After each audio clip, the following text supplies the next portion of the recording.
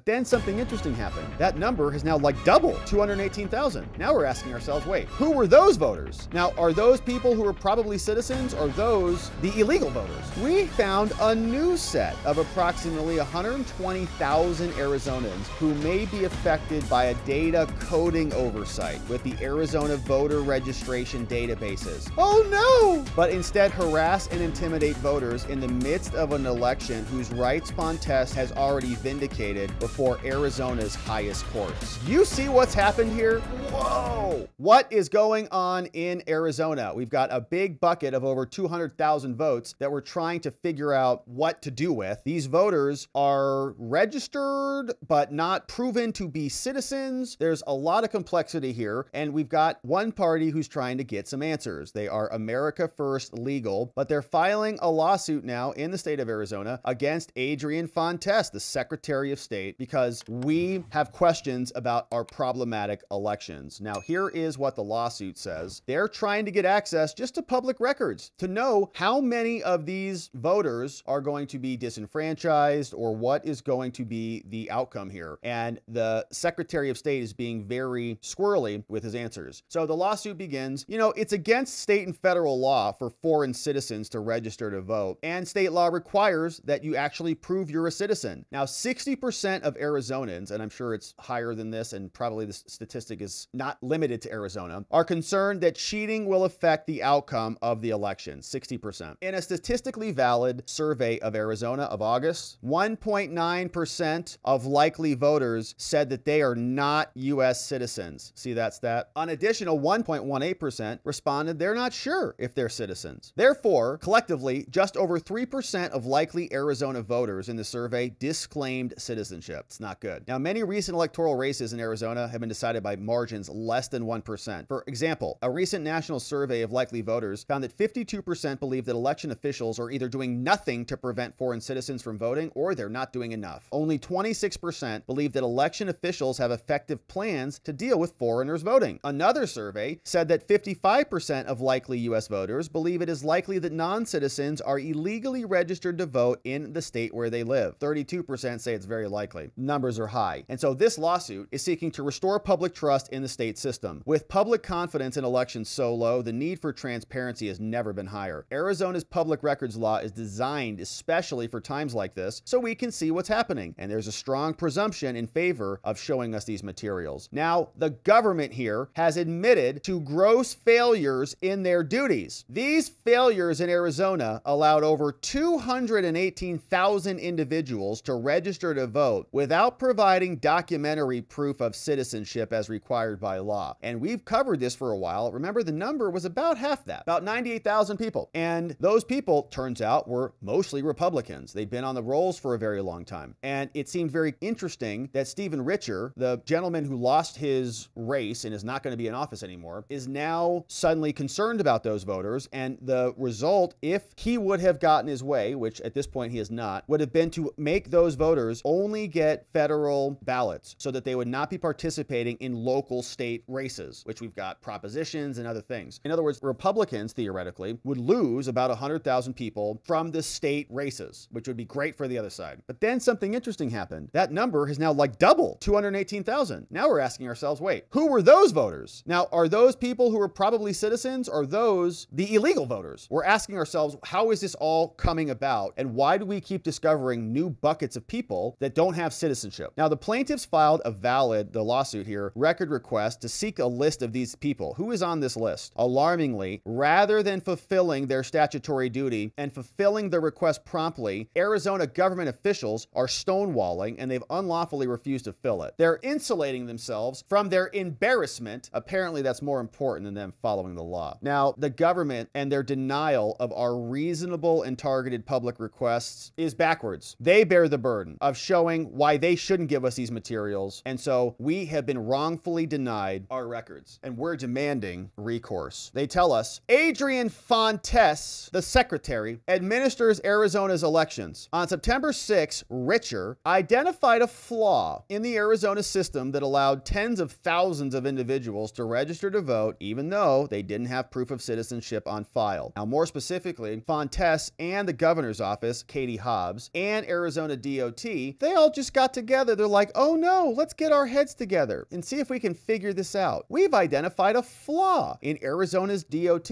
Department of Transportation licensing process. And that caused voter registrations received after January 24th from individuals who got a driver's license before this, right? So very detailed lists here, but received a duplicate copy to inaccurately to be understood as having provided proof of citizenship, right? So the list just got wonky. Now, as of September 18th, Fontes claimed to have identified 98,000 voters, right? We knew who these people were. And you think about this, right? Just think about who these people are. So they got a driver's license in Arizona before 1996. Most of our illegal immigration problem has been in the last decade, let's say. So this is people who've probably been here for a long time. And then they got a duplicate copy of their license and their registration was after the fact. So it's probably people who've been in Arizona for a long time, made up the 97,000, and who may have been erroneously marked as not having provided citizenship, right? So the Republican Party came out, like, these are our voters, like 2/3 are Republicans. So we definitely want them to be counted in the state races. But then all of a sudden, we found a bunch of new flaws. This flaw was revealed to the public when Richer filed an emergency petition with Arizona because he wanted them to only become federal-only voters, meaning they could not participate in state and local races at all. Then all of a sudden, we have 98,000 people who are on that list, and the Republicans came out and they're like, we keep them on the ballot, right? Give them ballots, keep them on the list. Then all of a sudden, what happened is on September 30th, the Secretary Adrian came out. He's like, you're not going to believe this. Guess what? We found a new set of approximately 120,000 Arizonans who may be affected by a data coding oversight with the Arizona voter registration databases. Oh no! Another 120,000 voters. Now, within hours of Richer filing his emergency petition on the 17th, seeking to disenfranchise 98,000 voters, they submitted a public records request saying, hey, we want to know who you identified. Now, they then noted that the records were sought because this information is directly related to another lawsuit about failures to submit lists to confirm immigration status, right? So more lawsuits are happening. And they also noted that we need these because there's pending litigation. This organization also sent a letter to Adrian Fontes and his attorney. So they're just documenting their communication. Say this, okay, we filed a record request. We noted in our email this. Then we sent that letter to Fontes via email to his lawyer. Then we submitted a request through the records portal. Then we forwarded a copy to Fontes' public records custodian. Then at 2:56, they contacted us through the portal and they requested. Then at 2:59, we did this. And then on September 24th, then they responded to our request, our public records request, and they refused it, claiming that the records requested will be made available for inspection at the soonest time possible, but no access will occur before the 2024 election. Wait a minute.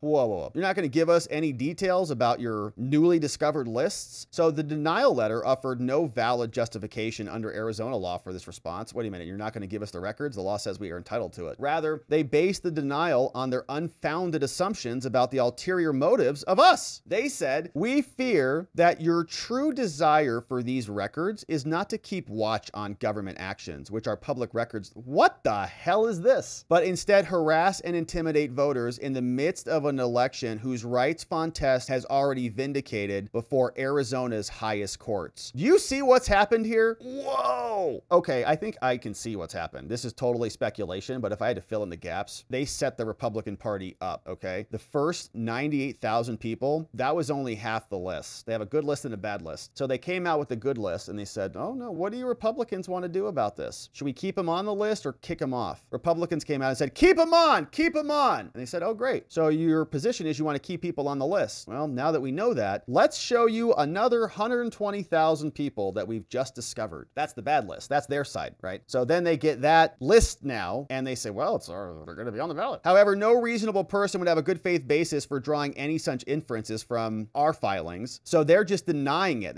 You're in bad faith. We can't show you this list because it's ulterior motive. However, no reasonable person would have a good faith basis. Now, accordingly, the basis for the denial was made in bad faith. They claimed that privacy and security can overcome the presumption of public records of access. They failed to cite any privacy or security exception at all. Now, their privacy claim is nonsensical because on or about August 7th, they already produced the entire voter registration database to us. So we already have it all. We just need to know who's on the list. In fact, they've already produced the entire database because they have a statutory obligation to produce this upon request. Now, we just want a subset of the database. But they claim that denial of the the record request was in our best interest because the information is also imperfect or unreliable, and that producing such information would harm the public by causing confusion or insecurity or harm, and it would cause administrative chaos. They're not going to give us the records because it's bad for them to do that. However, there is no exception for imperfect or unreliable information. If the state is maintaining imperfect or unreliable information, that's exactly why we need to see it. This is a gross failure in violation of public trust, and their denial letter failed to articulate any specific harm as to why we cannot have these materials. In essence, the state's best interests that they invoke here would be embarrassment to them and expose them to public criticism for their failures. Indeed, bringing transparency to this is exactly why we have public records laws in the first place. And yeah, it might be an administrative burden for you, but that's the point. Your own words betray you there, Adrian Fontes. The denial letter acknowledges that you have already complied with the information we requested. We just need to know what list it is. Indeed, it's obvious. They've compiled all the necessary information. Otherwise, they would not have been able to publicly announce the number of voters affected. So there is no burden at all. They've already compiled this stuff. They don't have to go and do a bunch of work. Just give it to us. Even if there were merits to their excuses, the public interest in this transparency is much broader. And so contrary to their claims, they need to give us these materials. They are hiding the documents because they do not want us to see this. Signed by James K. Rogers, America First Legal Foundation. And we're watching something very strange happening here. They gave us the first list. We were able to identify that the first half of the list, the 98,000, were Republicans. Then they dropped another 120,000 in there, and they don't want to tell us who's on that list. Isn't that convenient?